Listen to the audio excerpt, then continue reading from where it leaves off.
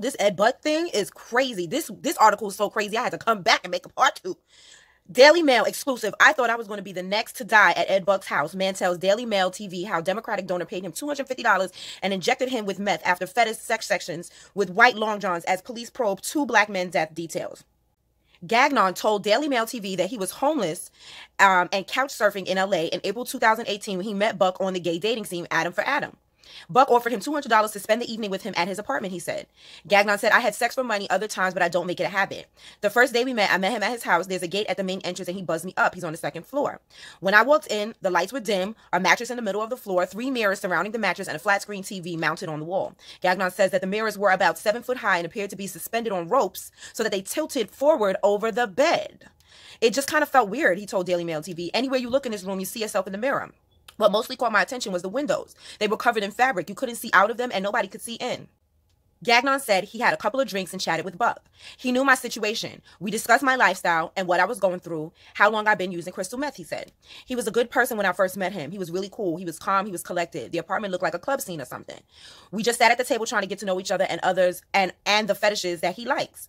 He likes the bulge in your pants. He asks you to wear cock rings and pocket things.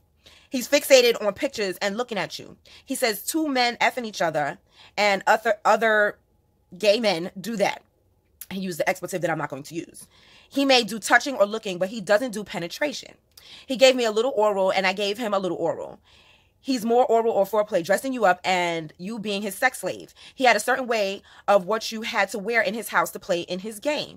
When you first come into the house, you take off your clothes. He says, I want you to put on this, and this is what entertains me. I had no problem with it. He gave me some Tommy Hilfiger white tidy whities, a muscle t-shirts, and some long johns. White knee-high socks. The underwear was laid around the bed. Everything is folded up nice and neat. The 28-year-old said that during his first meeting, he smoked crystal meth with Buck. We smoked together. We passed the bowl back and forth, and he was like, I've been smoking all day. Go ahead and enjoy. There are pipes everywhere. There are baggies and straws. Gagnon said that Buck was open to the fact that he was having dates with multiple men. Young, black, handsome, and well endowed. He was quite open about being very generous to the black community.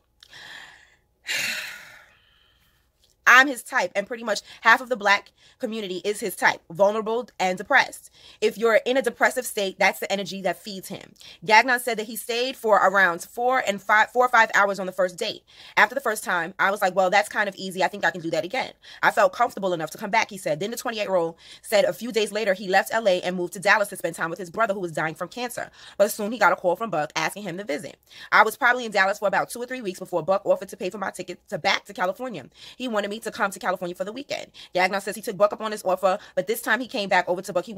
Buck wanted to inject him with a syringe of crystal meth, known among drug users as pointing. The 28-year-old said that before meeting Buck, he had never injected crystal meth. This time he introduced the point, said Gagnon. He asked me if it was the first thing he said. I allowed him because it was my first time trying it. He has this big black old school flashlight. It unscrews and there's a whole bunch of drugs in there. Gagnon says he saw a little bag with a small amount of what he believed to be crystal meth and another bag of a lot of crystal meth in it. He said he didn't see other drugs other than Viagra. He always told me, in my house, I'm the only person that can administrate. He was the only person who could give the drugs to anybody. He only smoked. He would make a needle to inject himself, but he would first inject me. I never saw him inject himself in front of me. These are his drugs and his needles. Gagnon said that Buck injected the crystal meth into the veins on his arm and he reacted badly to the drugs and became aggressive.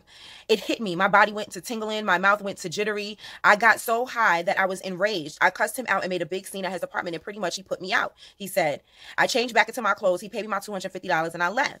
Gagnon said that there was no one else in the apartment during the meeting because there was a knock on the door. He said that Buck cracked the door open and spoke to the man through it.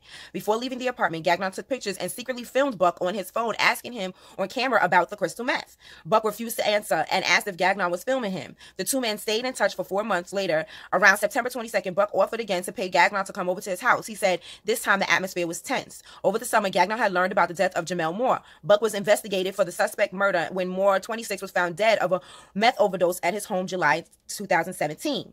That investigation was closed when West Hollywood police said they found insufficient evidence, but it's now open again. Blah, blah, blah. Gagnon said, I had called him and said, so did you kill the boy? He was nonchalant. He changed the subject. He wouldn't answer anything about Jamel Moore. He added, the third time I met Buck, I was stupid and dumb. At least he knows. Like, I feel so bad for these boys. Like, but family, going forward, your first mind. Please follow it. I was dumb. I wanted to go back for more. I wanted to get him to admit that he had done something to Jamel Moore's death. He had something to do with Jamel Moore's death. I went back for more trouble and fell back into his shit. Okay. I was going through my drug abuse and I needed the money, so I met up with him again. When you're in that situation, you do anything to be able to survive. I was thinking about it's hurting me, it's killing me. I was thinking, I need this money, I need this food, I need a place to sleep. Oh, it's heartbreaking. Gagnon said when he arrived, he didn't like the atmosphere. Buck wasn't himself. He was too jittery, like he had a task to do but was procrastinating. He was determined to finish something, but I don't know what he was determined to do. The 28-year-old said Buck offered him a drink of Gatorade. When he drank it, Gagnon said he began to feel as if he'd been drugged, and he suspected the drink contained a drug such as GHB, which we did the usual. I changed into his clothes. I drank most of the Gatorade. Then within a few minutes, I felt woozy. I didn't feel like my normal self. I could barely keep my eyes open. I was real drowsy and limp. I was laying in the middle of the floor. Gagnon does not believe that Buck raped or sexually assaulted him while he was incapacitated. Buck said, you're not high enough for me. I want you to do another point. I was so blurred in the situation, he actually pointed me, and when he injected me with crystal meth, my body heated up like fire. My head felt like I was going to explode, and I just felt so dizzy and limp. My body was numb. I could barely move. It was a matter of seconds. My speech started slurring. I was in and out, he said. I saw him preparing the drugs at the table. He said, you've got to watch. I couldn't really stand up. I really thought I was the next person going to be dead at Ed Buck's house. Gagnon said that Buck didn't say anything while he was lying on the floor and able to move, and just moved around him, watching him. He was touching things, periodically picking up things and moving them around. He was quiet as a church mouse, but you could feel when someone has an agenda. He took my phone. I was so scared. I felt the sensation of death. I felt like death walked into my soul. Jesus. Gagnon said that he felt that he dragged himself to his feet because he knew he had to drink water. I went and drank out the faucet. I found my phone and I called my mother and I said, Mom, I feel like he's going to kill me. I think I'm going to die. She said, baby, I love you. Gagnon said he lay praying for 2.5 hours while Buck wandered around the apartment seemingly unconcerned. When he came down from his high, Gagnon told Buck that he wanted to go outside for a walk. The Democratic donor gave Gagnon $60 and told him to get a drink at the nearby bar. Instead, Gagnon went to a corner store and bought himself a taser and 2 knives to protect himself. While he was out, he noticed Buck's friend and a neighbor following him. He recognized the man from his previous visits, describing him as a white in his 50s, about 6'4", and weighing about 215 pounds. So he has help. So he's not the only one. When Gagnon returned to the apartment, he said Buck had become cold and distant and asked Gagnon to leave because he had another young man coming around to his house. He started blowing me off and brushing me to the side. He was saying, how about you go to Las Vegas for the weekend? When you're ready to go home, I'll pay for your ticket back to Minnesota. It sounded like a good idea just to get away from him, said the 28-year-old. Buck paid Gagnon $300 and bought his flight back to Minnesota, and the two never spoke again. He said, looking back on that day, I was frightened, I was vulnerable, I was frustrated because I allowed this person to harm me. I put myself in harm's way again. The 28-year-old is now living in Brooklyn, New York, with 2 close friends from his hometown in Minneapolis. Jermaine is currently fighting to stay off drugs, and he is due to enter rehab later this month for his addiction issues. Gagnon says he did not report Buck to the police at the time because he had no other way to pay for his plane ticket home, and he felt extremely paranoid about what had happened. He said he has taken pictures with Hillary Clinton. Who knows who he knows? It just amazes me at the same time that he degrades gay black men who live with HIV and makes them go through more pain and struggle. I don't understand the human mind that can do that. Gagnon added, it frustrates me when I heard about the second body. Just imagine what my mother went through when she heard the phone call from me and what Jamel's mother is going through. It's going to take for him to kill a whole village before they do anything about it. Gagnon believes the Democratic donor should be arrested. He needs to be put away for the rest of his life. I want to see Ed Buck prosecuted to the fullest extent of the law. These boys are not just dying of an overdose. It's not a coincidence another person has died in the same home during the same situation. This man is a murderer and he's getting away with it, and it's all because the media wants to sweep it under the rug because he's rich. If my body was a little weaker, I wouldn't be here. I wouldn't be telling you the story. I would have died at Ed Buck's house that night. Buck's attorney did not respond to repeated requests for comment from the Daily Mail about Gagnon's allegations. Okay, yeah. All of the rest of this is all things that I have told you before, but this is crazy. Now look at the news report.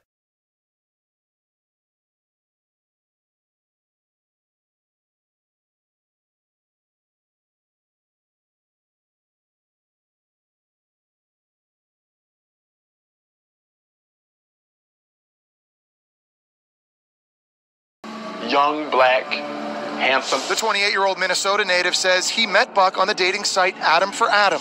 Their first date, May 2018. When you first come into the house, you come out of your clothes and you put on his clothes. Gagnon gave us this video. That's a white mattress on the floor of the living room, and you can see Buck wearing white long johns and a red t-shirt. We smoked a little bit of crystal meth. The drugs got more intense. He said, have you ever tried a point? And I'm like, what's a point? He's like, an injection. You inject crystal meth into your vein.